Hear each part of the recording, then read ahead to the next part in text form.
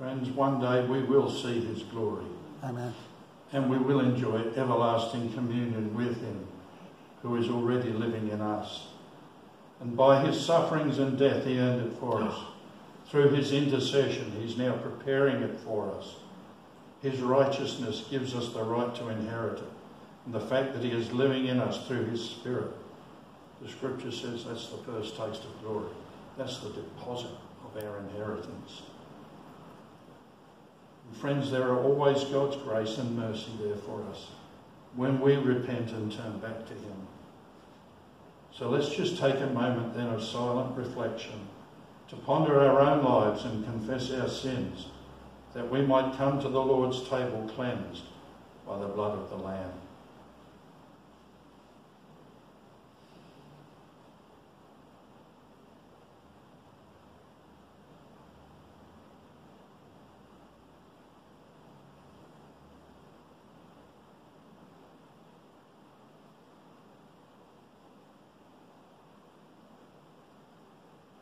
The scriptures tell us that Jesus Christ is perfect, and that through his death, burial and resurrection, he has paid the debt of our sins, which would forever keep us from the presence of God. He has done for us what we could never do for ourselves. So the resurrected Lord Jesus is our living hope. And while we all wait for his return, we have the opportunity to honour his request that we remember his sacrifice on the cross. You know, Jesus asked us to do this, didn't he? So this is what we're doing here this morning. We're remembering and honouring Jesus' wishes that we celebrate Holy Communion together as a church family. Let us remember that the Lord Jesus Christ, on the same night that he was betrayed, took the bread, and when he had given thanks, he broke it. And he gave it to his disciples, saying, "Take, eat. This is my body, which is given for you. Do this in remembrance of me." Likewise, after the supper, he took the cup, and when he had given thanks, he gave it to them, saying, "Drink all of this, for this is my blood of the New Testament, which is shed for you and for many for the remission of sins. Do this as often as you drink it in remembrance of me." Okay, so would you like to come down now and collect your piece of bread and the cup?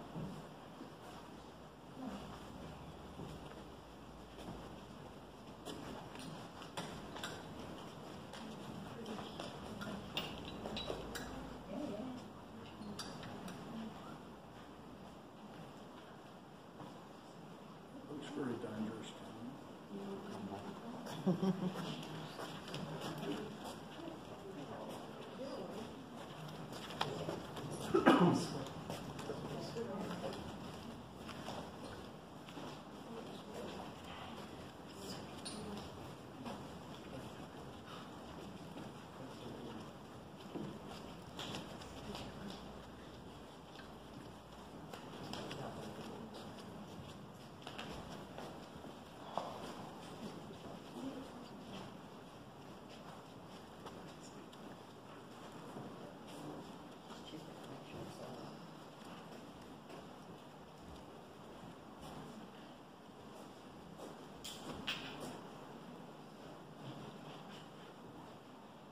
Has everyone been served?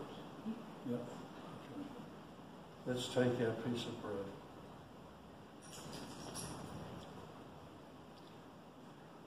Jesus called himself the bread of life. And he also said that the bread represents his body. So let's eat together the bread of life himself.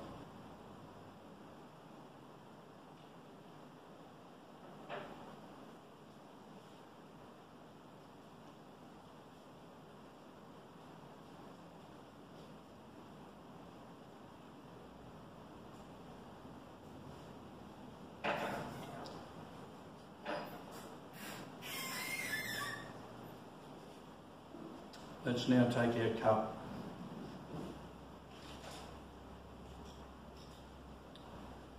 juice in this cup represents the blood of Christ. The blood that he shed for the forgiveness of all sins. Every sin that we've ever done. And he shed it for us.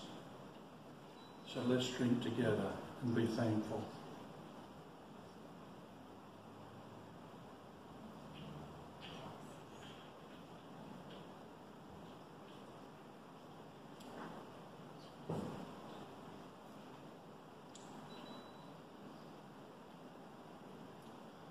Lord Jesus, as we have received these gifts of bread and juice, it's just like you put your life into our hands. And we put our lives into yours, and we're so grateful. Lord, take us, renew us, and remake us. What we have been is past, and what we shall be through you still awaits us. So, Lord, we pray, lead us on, take us with you. Amen.